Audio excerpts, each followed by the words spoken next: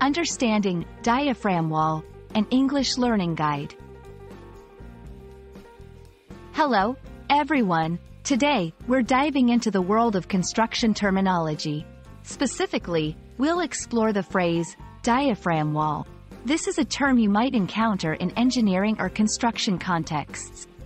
So, let's break it down and understand it together. A diaphragm wall is a type of structural wall used in construction. It's typically made of reinforced concrete and is used to form part of a building's foundation or as a retaining wall to support deep excavations. The key features of a diaphragm wall are its thickness, depth, and method of construction. Diaphragm walls serve several important purposes. They provide structural support to a building, especially in areas with deep foundations. These walls are also crucial for preventing soil erosion in construction sites and can be used to control groundwater during excavation projects. Constructing a diaphragm wall involves several steps. 1. Creating a trench. A deep, narrow trench is dug into the ground.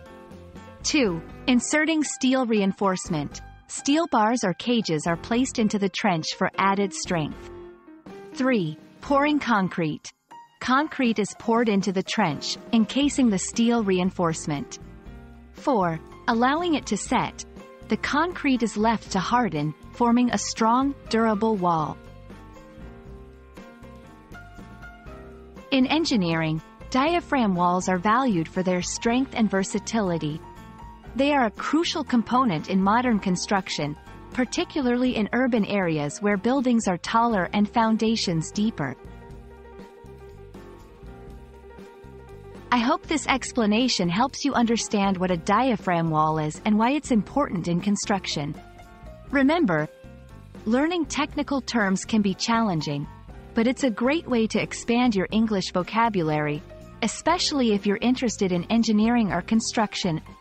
Thanks for watching, and see you in our next English learning adventure.